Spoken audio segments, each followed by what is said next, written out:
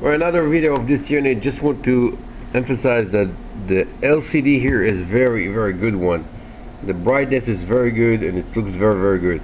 Now you have here, just put a 10 gigahertz signal here, and you have here the measure button. Sometimes in some units you don't have anything under that button, but here you get all that.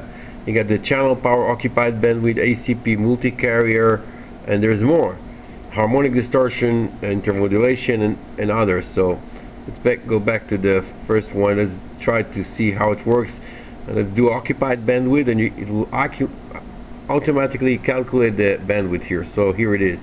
It's 22 kilohertz occupied bandwidth on the screen. Beautiful screen. You can do channel power.